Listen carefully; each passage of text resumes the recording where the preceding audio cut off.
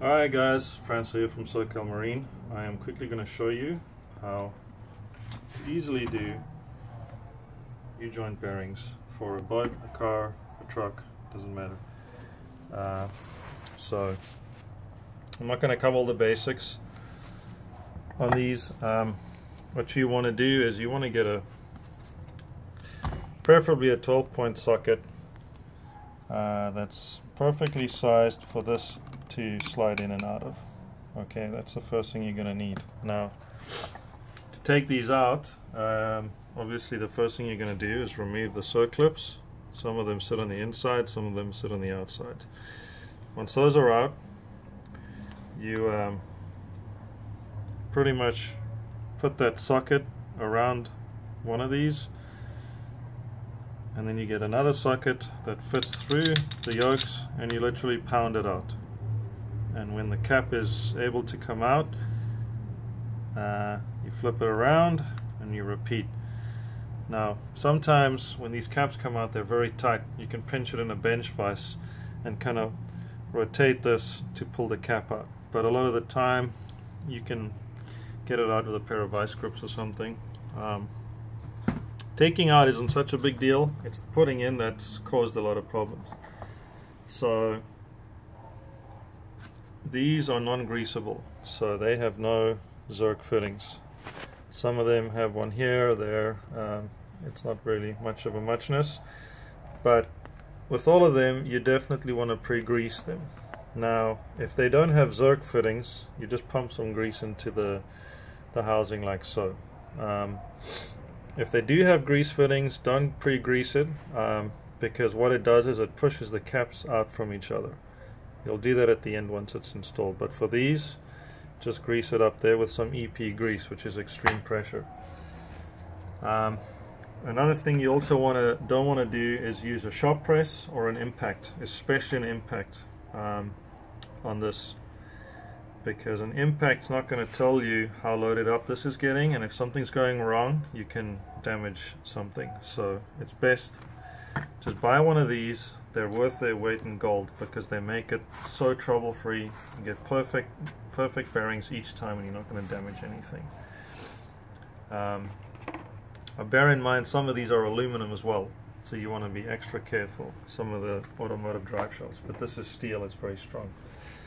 So the kind of caveman method back in the day was to put this in with a cross bearing and then kind of hammer on it, but the problem you'd get is these needles would fall down inside the cap, and usually that would happen on the second one, which means that you'd have to take it all out again, fix it, smear some grease to keep the needles in place, and try again. This method eliminates all that.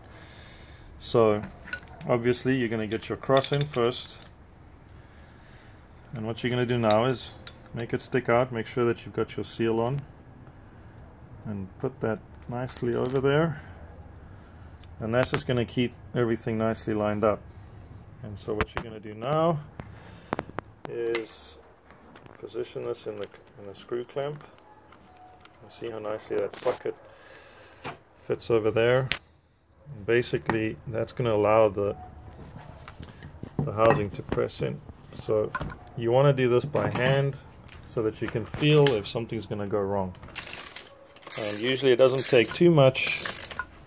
You can see how nicely it's just going in. It doesn't really matter that there's a gap there right now. And what I'm going to do with this one is go a little further so that that groove is nicely exposed. And then what I'm going to do is pop in my first clip. And sometimes you can grease these as well, you know, just makes taking them off easier. So I'm going to back this out now.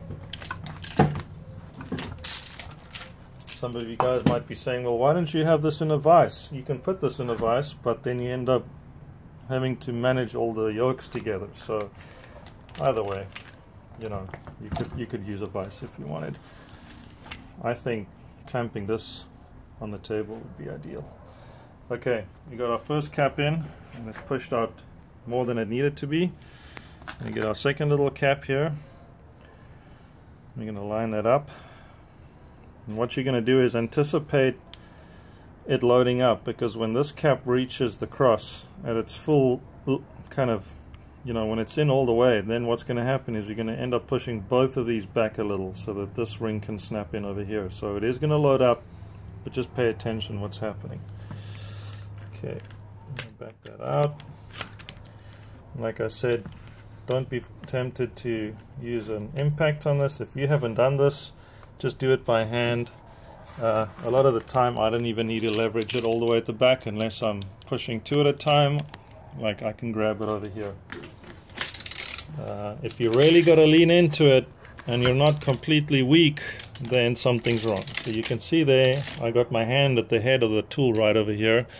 I'm not even all the way at the back, and I'm able to get this one to go in.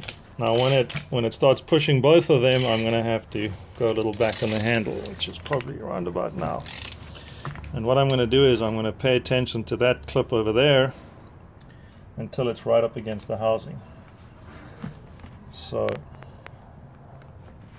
there it's loading up. I now have to push both at the same time. And I can see how that one's about to start bottoming out. And there I can feel it's kind of bottomed out on the bearing, so I don't want to put any more on it. So I'm going to back this off. It's all about knowing when these are going to tighten up. Okay, and these clips do come matched with the bearings, so obviously use the ones from the packets. They do vary in thicknesses. And this is backed out, and what you want to do is just you want to make sure that it's not too tight. It must have resistance. New bearings are always going to have resistance, but you know, they mustn't be crazy tight. Alright, thanks for watching guys, and safe boating. And that's just basic universal bearing installation. Thanks for watching.